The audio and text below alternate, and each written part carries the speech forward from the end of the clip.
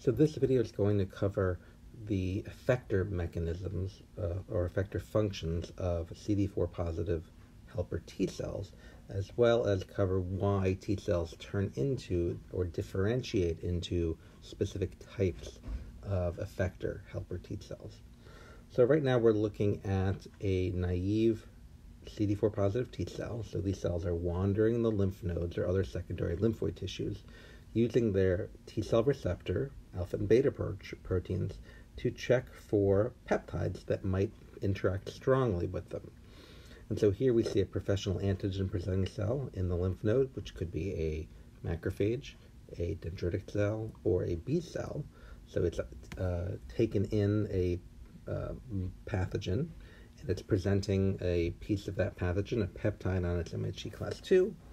And if the protein-protein interactions occur strongly between these two cells, including the interaction between the alpha and beta chain of the T cell receptor binding strongly to the MHC molecule and the peptide, and the CD4 protein interacting with the MHC2 molecule, the CD28 protein on the surface of T cells interacting with the B7 molecule on the surface of the professional antigen presenting cell.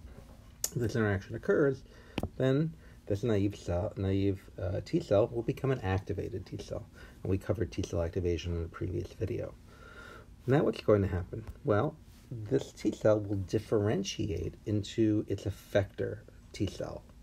Now, differentiate just means turn into a certain type of cell. And there are a number of different effector CD4 T cells. And their names are Th1, Th2, Th17, TFH, and Treg, or T regulatory. So these are just different effector T cells. They're going to each have a different job, and T cells undergo differentiation into specific lineages because the immune system says, hey, you know what? We really need to fight a parasitic infection, or we really need to activate our B cells. So we'll cover in the next few slides how does a T cell know to turn into one of these cells, and once it turns into one of those cells, how does that cell help combat an infection? The answer is going to be cytokines, right? Cytokines are molecules used for cell-to-cell communication. When one cell wants to tell another cell what to do, cytokines, which are these small proteins, are released from one cell, bind cytokine receptors on the surface of the target cell, and that changes the gene expression inside that cell, so that cell will now make some proteins and have some function. So let's start with Th1, effector T cells. So if a CD4 positive helper T cell differentiates into a Th1 cell, it's because the immune system has recognized that there's either a viral or a bacterial infection, and that macrophages are essential for combating that infection. So we need to help macrophages do their jobs, which is phagocytosis and inducing inflammation. And there's actually a later video that covers in more detail the effector mechanism of Th1 helper T cells. So we'll go into more detail in a later video. So how does a CD4 T cell, a naive one, know to turn into a Th1 cell?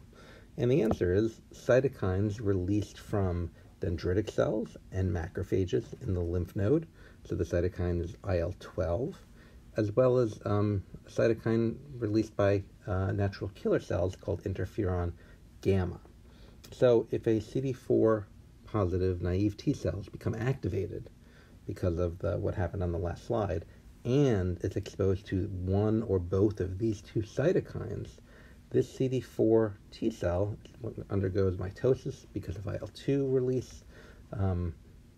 It's going to turn into a Th1 cell, and then it will travel into the infected tissues and help a macrophage do its job better, like I said, which will be covered in a later video.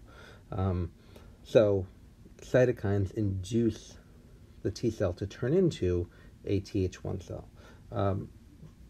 These cytokines can come from other cells, but they could also come from the helper T cell itself. So when CD4 cells get hit with IL-12 and or interferon, that can actually cause those cells to make interferon gamma themselves, which will come back and act in a autocrine manner. So cytokines and other signaling molecules can act either paracrine, when one cell releases a molecule that targets another cell, or autocrine, when one cell releases a cytokine or signaling molecule, comes back to that cell and signals to that cell. So that's almost like a positive feedback loop.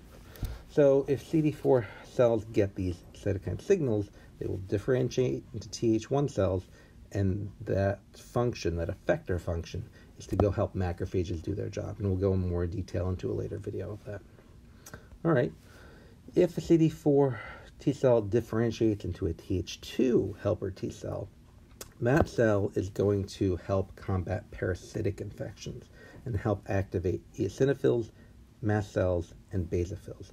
And the way it's going to do this is it's going to help stimulate B cells to isotype switch to make IgE. IgE helps activate basophils, mast cells, and eosinophils. It helps them recognize parasitic infection using the IgE molecule and Fc epsilon receptors. We're actually going to cover that in the later video in the next unit. But suffice it to say, if the immune system decides, hey, we really need to fight a parasitic infection, we really need IgE, then CD4 helper T cells will turn into or differentiate into Th2 cells. And then that will trigger B cells to isotype switch to IgE, and IgE will help trigger eosinophils, mast cells, and basophils to recognize the infection and help attack parasites. Why do T cells turn into Th2 cells? Well, it's because they're exposed to cytokines such as IL-4, and it's not clear what the source of IL-4 is to cause this differentiation. Scientists believe it could be basophils. Basophils could be recognizing a parasite using other receptors and then releasing IL-4, which will go to CD4 cells, trigger them to release their own IL-4, along with IL-5, and this will trigger cells, CD4 cells, to differentiate into Th2 cells, which again, like I said, instruct the immune system to make IgE. Okay, so that's 2. Let's go for our third, Th17 helper T cells. So the function of these cells is to help neutrophils. So if the immune system says, you know what, we really need neutrophils to fight this infection or fight this pathogen, then CD4 T cells will turn into Th17 cells, differentiate into them. And how do these cells work to help neutrophils? Well, they will secrete a cytokine called IL-17. That's why they're called Th17 cells. And IL-17 triggers endothelial cells, right, those cells that line the blood vessels, to release the chemokine CXCL8 along with other cytokines and along with other changes in the blood vessels that trigger neutrophil extravasation. So we covered in the first unit the idea that neutrophils are swimming by in tissue, and they're not going to stop and enter the tissue unless the tissues are inflamed. And that inflammation triggers changes in endothelial tissue, endothelial cells. So the cells get adhesion molecules on them, chemokines such as CXCL8 attract neutrophils, and it turns out that CD4 cells that become Th17 cells release IL-17 in the inflamed tissues, and that increases the ability of neutrophils to enter inflamed tissues. So helps with neutrophil extravasation. Okay, how does this occur? IL-16 and TGF-beta are believed to be the cytokines that trigger the differentiation to Th17 cells. It is unclear the source of these cytokines. Some cell must release them. Scientists aren't sure which cells they are. When cytokines like these hit the CD4 naive T cell, that causes the T cell to release IL-21, which can act in an autocrine manner, which can help the differentiation to Th17 cells. Second to last one, or fourth one, TFH cells, which stand for T follicular helper cells, because these are going to stay in the follicles of the lymph node and their job is going to be activating B cells. So when we covered B cell activation, we learned about the thymus-dependent and thymus-independent B cell activation. These are the helper T cells that help activate B cells in a thymic-dependent manner. And we're actually going to have a whole separate video on the way that B cells function to stimulate B cells to activate an isotype switch. It is believed that these cells differentiate because of the cytokine IL-6, which we learned back in Unit 1 is a inflammatory cytokine released by macrophages. And so now IL-6 has a new role to trigger CD4 positive naive T cells to differentiate into TFH cells. I just do want to note that there's a typo in the table in figure 418. I believe it has some of these cytokines in the wrong column. All right, the last type of CD4 positive T cell we'll talk about are regulatory T cells, or Treg cells. Their effector function is to suppress the immune response or shut down the immune response. So that's interesting because all the other T cells activate the immune response. So these are self-peptide binding T cells. And so if you recall back in the chapter we talked about T cell development, we talked about not wanting T cells to recognize self-peptides. But these are a class of T cells that do recognize self-peptides, and they suppress the immune response. It is not clear why T cells differentiate into these.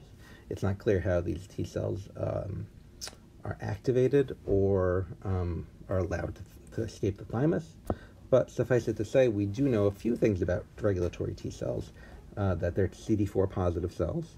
They're also CD25 positive. So a CD25 is a protein present on the surface of these cells and not believed to be found in other types of T cells. So if a cell has CD25 on its surface and CD4 on its surface, it is most likely a regulatory T cell. And these cells function because they have a T cell receptor that binds and recognizes self-peptide. Now, we don't want to attack cells that are presenting self, and in fact, this recognition will cause these cells to release cytokines that actually suppress the immune response. And they suppress T cell immune response, they suppress dendritic cells. Again, these are newly discovered T cells, newly studied T cells, so we don't know a whole lot about them, but we do know that they are important in controlling the immune system.